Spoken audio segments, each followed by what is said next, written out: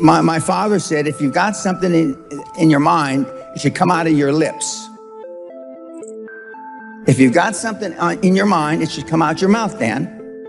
And God knows, I took it to heart, and I've lived that way all my life.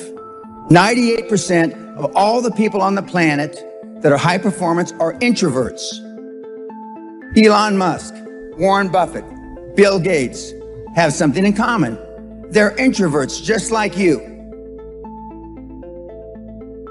What means? Maybe we have to explain this more. Okay. Introverts meaning that you don't say what you really feel. Introverts is you don't act as if you really wanted to show the person that you don't disagree with them. Introverts are when your parents were telling you shit when you were growing up, you just put your head down and kept your mouth shut. And that's why you're introverted now as adults. As you can plainly see, I wasn't raised that way. I asked the question a couple of days ago. How many of you can raise your hand with, how many of you have kids? Bad, but anyway, you have kids, okay? Don't raise your hand now. How many of you would like to have your kids grow up just like your parents? You know the answer, don't you? Close to zero. Because they were role models. Now, I'm not going to ask the second question. How many of you would like your kids to grow up and be like you?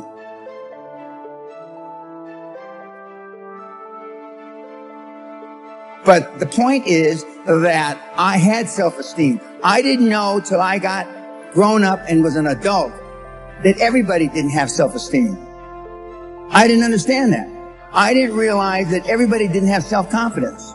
I didn't realize that everybody didn't have self-worth. Because the kids that I hung with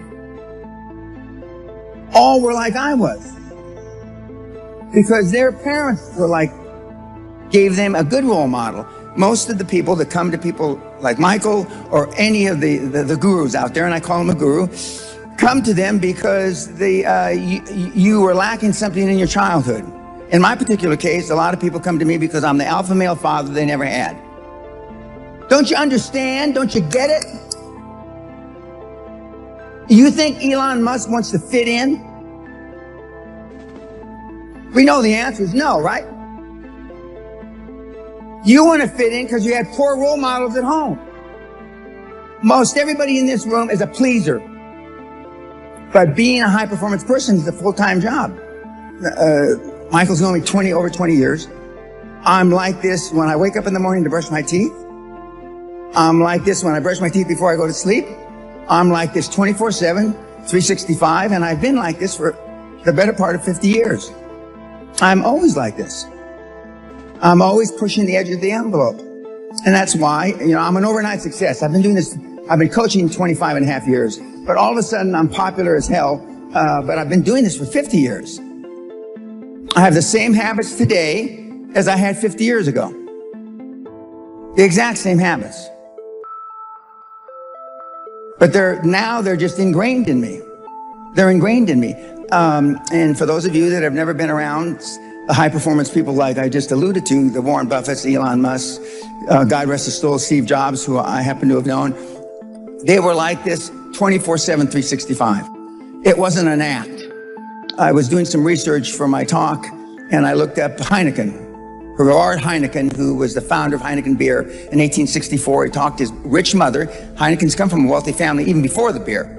He talked his mother into buying a brewery in 1864, which they then turned into Heineken.